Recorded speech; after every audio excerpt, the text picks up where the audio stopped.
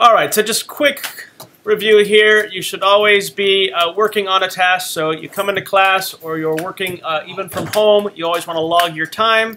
So just like when you show up at work, first thing you do is punch in. You don't punch in, you don't get paid. So make sure you guys are punching in, and the way we do that is you click on the task that you're going to start and you click I'm on it.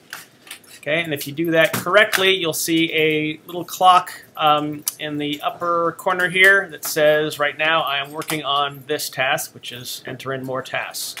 So now you go through, you can go around the site, do everything that you need to do, and then when you're done to close out this task, you'll go here and you just click on It's Done. Now even if you aren't done, let's say I still have some more work to do, instead of closed, I'm going to change this to in progress, and I'm going to say how much I've done so far. So let's say I'm halfway through finishing this project, and then it has automatically calculated my time for me. So you should not need to overwrite this unless for some reason you forgot to clock out or something, which if that happens, just send me an email so I know why you overrode this.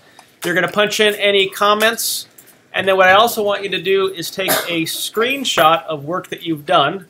So let's say, I don't think I have anything here. So you'll pull up your CAD file. So I'm just going to randomly say that this is some work that I've done.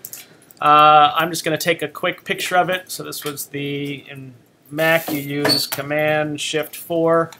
And it's taking the screenshot. So I'm just going to upload this to that task.